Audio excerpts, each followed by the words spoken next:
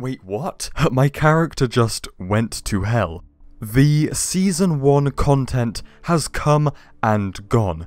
So, is that it, fellas? Is Season 1 over? Well, no, because the season does not end until February the 3rd. That is when your rank and battle pass will reset.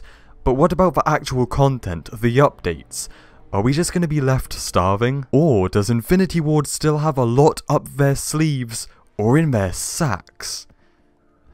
Sacks because it's Christmas? Well, funnily enough, it's just been confirmed that this week we are getting a snow fight mode, drop zone, double XP and double battle pass tiers. So cheers Infinity Ward. I guess Season 1 is not over, so I'll see you in the next one. Wait, Infinity Ward are also teasing Ghost. He is showing up on TV screens around multiplayer maps and also in teaser trailers. Let me guess, you can buy my man's Ghost from the store for $24 in a bundle. Right? That's happening, right? Also, if we are waiting until February for Season 2 and you look at Modern Warfare's track record of like bi-weekly updates, I think a lot is still coming, and in fact we already know a lot of what it is. Something which has really caught my attention that could turn out to be the worst man-made disaster since Santa flew over Israel's airspace is DLC weapons.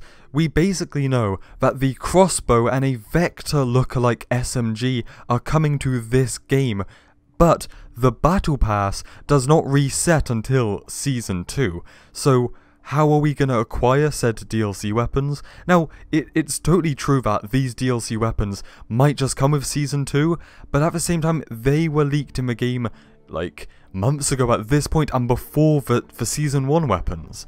So where are they and how are they coming to the game? Your guess is as good as mine. Another very important thing is maps. Unless I am a two-head, I'm pretty sure the only new map that we have had since launch is Shoot House. I mean, yeah, there have been new gunfight and ground war maps, but for standard maps, I'm pretty sure it's just Shoot House. The rest have been remakes or remasters, right? Crash, Vacant, Shipment. Any map coming to multiplayer from now until Season 2 have not been confirmed, especially from the promo image. I think it is time that we get our first freshly baked batch of new maps, you know, like, but then again, this game already has had a lot of DLC maps this early on.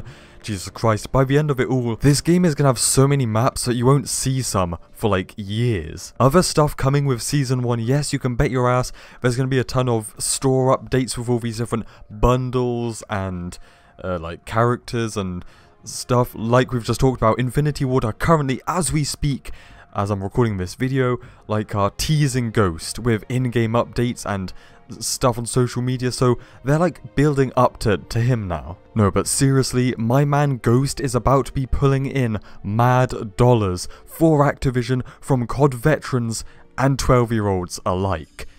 Where were we? So yeah, basically everything that was confirmed for Season 1 on the multiplayer side of things has already been released, has already come to the game, but Season 1 is still going on for like a while now, so there is going to be so much unconfirmed stuff and surprises coming our way, and we're just talking about content. What about other game updates?